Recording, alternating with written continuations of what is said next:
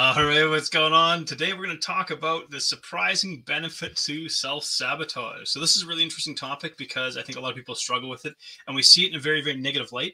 So I think what I'm going to share today is going to surprise you. So, if it ever feels like you're getting in your own way, first off, you're not alone. And there's a reason why this happens, right? So self-sabotage doesn't make you a bad person. It just makes you human. So really what I want you to take away from this episode today is not just understanding how to get around self-sabotage, but understand how you can turn it into something that is an advantage for you. And I know that sounds crazy, but I'm gonna share with you exactly how we can do that today. So that's the point of it. Now, if I do share something that's helpful for you, and you'd like to say, hey, I don't know how to, it's good information, but I don't know how to apply this to my personal circumstances. Cool. You can just hop on a quick chat with me, freedomnutrition.rocks/let's chat. You're always welcome to book in a quick 15-minute power chat with me. We'll get you sorted. I got an ebook called Crush Your Cravings. You can grab a copy of that at freedomnutrition.rocks/book. So freedomnutrition.rocks/book.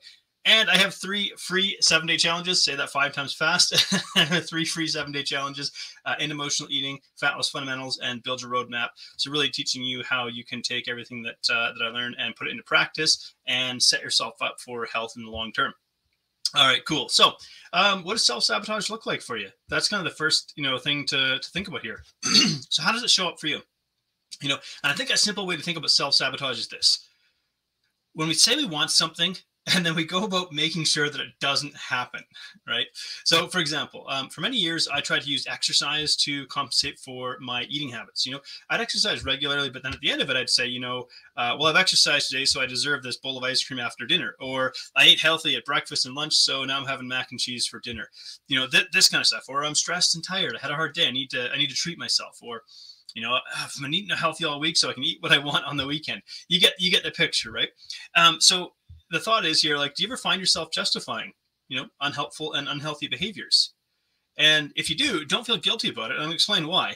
But what would that look like for you? That's what I'd love to hear, And so for me, I would totally start to feel guilty, and I would feel this regret and remorse after, what have I done? I've undone all my hard work and stuff. And there's a guy that I really like who has a great analogy about building a house during the week and burning it down on the weekend kind of thing, and it's like self-sabotage. Sometimes it happens intentionally, but a lot of the times it's happening subconsciously, right? So it's like there's this belief in the back of our mind that really gets in the way of our health and well-being. So I would be I would treat it like I was surprised that it was happening. Oh man, my weight just crept up on me. I'm just tired, and so then I would get frustrated, right? So here I've regained this weight. I'm feeling frustrated, and what am I gonna do? I'm finally gonna, this is it. This is the last time this is happening to me. That's it. I'm taking charge for good. But then it wouldn't be long before I start thinking yeah, this probably isn't going to happen because, every time I try and I fail, or between my family responsibilities and work, and, I just don't even have the time to focus on me. So thinking about that, it's well, why is it, pardon me. So why is it that we self-sabotage? Why is it that this happens? And I think this is what's going to surprise you. So what if I told you that self-sabotage is actually a way that you take care of yourself? Yeah, how about that? Self-sabotage is a way that you take care of yourself. Now, I think that's probably a surprising thing to hear, right? And look, let's be real. Maybe it's not the best way that you can take care of yourself, but it's certainly one way that you can. Now, let's take a deeper look at that. So self-sabotage, in a sense, is taking care of one immediate need, but it's at the cost of our well-being as a whole, right? So for example, let's say I overeat junk food when I get home after a stressful day at work. Well, what is the immediate need from that situation? Well, it's emotional comfort. Okay, stressful day at work, need some emotional comfort. So the self-sabotaging behavior would be, let's say, eating food that's unhealthy, like some junk food, but it makes me feel better in the moment when I eat that food. So I feel better emotionally, but physically I'm paying the price for eating the unhealthy food. So what's interesting here is the highest need is always, it's what always takes priority for fulfillment, right? So if your highest need is unconscious or neglected, the unconscious brain is going to fill it, right? So here's another example.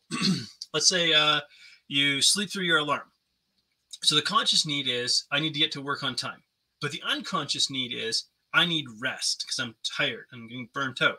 So when we start to look at self-sabotage through this lens, first off, it's more common than we realize. Everyone does it to some degree.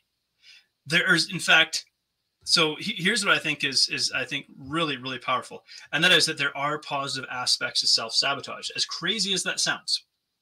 So here's what is positive about self-sabotage. It always points to something that we truly need more than what we think we need. Let me say that again. So self-sabotage points to something we truly need more than what we think we need. That's what's really interesting about it. So self-sabotage can serve as this powerful guiding system towards better emotional health. Now, it doesn't sound crazy to think about it like this, right?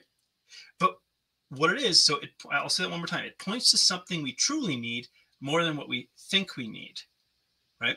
So really what it's doing is it's inviting us to be more self-aware and more, we say, like self-inquiring about what it is that we truly need. And so this is where it gets really interesting, is when we start to reframe self-sabotage. Instead of looking at it like I'm weak, I'm a failure, I've got no willpower, I've got no discipline, like what is wrong with me? And we go, well, hang on a sec. This is meeting a need. And in fact, really that is shining a light on something that I need in my life. So, something to reflect on is, okay, so you go, what's the behavior that you have going on in your life that you recognize as self-sabotage? What comes up for you, when you reflect on that? And I'll share an example. It's, let's say after a hard day of work, I want, let's just say I want chocolate and maybe a glass of Coke, on ice to unwind, or a bottle, and it's like, okay, well, what's the need that meets right there? Well, after a hard day of work, I'm wanting, let's say, a cold beverage, a cold carbonated beverage and some chocolate to unwind. So the need that's meeting is comfort after a stressful day. So the first step, when you figure out like, hey, I do this thing that undermines the results I'm trying to get, people, what's that behavior doing for you, right? So for me, it's comfort after a stressful day. But the behavior that's self-sabotaging is eating food and drink in a way that's like unhealthy for me. But it makes me feel better in the moment, right? Solves the problem. It meets that immediate need of comfort after a stressful day. Now, of course, the result of that is if I indulge and overconsume, then I'm going to feel terrible the day after, right? And the price is that my health gets compromised. And so what we want to do is instead of creating judgment around ourselves for the behavior that's happening, we say this behavior makes sense, even if it doesn't make sense as a long term, like it doesn't help me in the long term. And so it's like, can we make an adjustment to this pattern of behavior, right? And so let's say, for example, okay, so I see that this behavior is actually meeting a need. It's pointing to something that I need in my life. Okay, so what could I do differently? How could I adjust this where it still feels like I'm meeting that need, but not doing it in such a destructive way? And so it's like, well, I could buy, say, some sparkling water and throw a wedge of lemon in there, as opposed to just drinking a glass of soda or a bottle of pop kind of thing. I could maybe make the switch to dark chocolate instead of milk chocolate, because dark chocolate I'm less likely to overconsume. I could sip it while relaxing in my favorite chair, so it feels like I'm doing something indulgent at the end of the day. And so, in a sense, what I'm doing is I'm rewarding myself. I'm meeting that need for rest and sort of decompression after a long day, in a way that doesn't impact my long-term health negatively. So if we were to break this down into a process, what would this look like? First thing is to figure out, well, what is the self-sabotaging behavior, right? What's going on here? And once you identify it, like, the important thing is don't start to create negative judgment about yourself, because all it does is make you want to hide the behavior. Then the next thing would be to figure out, okay, well, what's the need that this is filling? What need is this meeting for me? So when you start to look at it through that lens and you go, okay, this isn't entirely negative, because what this is doing is this is shining a light on something, an unmet need in my life that I'm ignoring or neglecting. And my subconscious or unconscious mind is basically forcing me to meet that need and driving me to carry out this behavior. So once you figure out what that need is, then you can start to think about it a little bit differently. Now, when you think about the behavior, the self-sabotaging behavior that's not helpful, maybe it's like eating junk food late at night or something like that. You do want to think about this honestly. Like, what I'm not trying to clarify, I'm not trying to say that if you have a destructive self-sabotaging behavior that's hurting your health, that you should continue to carry out that pattern of behavior. You should try to change it. However, and so you want to be able to reflect honestly and compassionately on it without judgment, but figure out, look, this isn't a good pattern of behavior that I want to continue. But ultimately, so adopt like this flexible mindset. Okay, I need to adjust this behavior to meet this need in a healthier way. So rather than trying to sort of wipe that behavior away altogether, it's like, how do I adjust this behavior to meet that need in a healthy way? And so really what we're saying here is, we don't necessarily, like, I don't think we're ever going to entirely erase self-sabotage out of our life, right? So instead, what we want to do is when it comes up, use that self-sabotage and the awareness that it's happening to become aware of what is the unconscious need that I'm meeting or that I'm taking care of with that behavior. So why am I doing this? And what is it that I really want?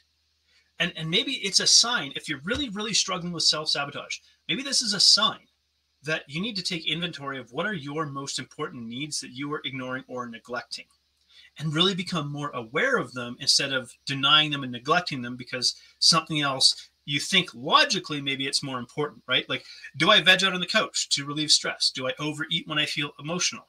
And really, so you go, okay, if this is what I'm doing and this is the need it's meeting, how could I meet that same need in a conscious and really a proactive way? So what adjustments could I make to that behavior? So instead of trying to white knuckle my way through it and get rid of it or ignore it or not do it, how could I adjust that behavior in such a way that I can still meet that need and it's positive for my health, right? We want to get rid of this idea of self-shaming and self-punishing. We want to move into the space of self-nurturing and self-supporting, right?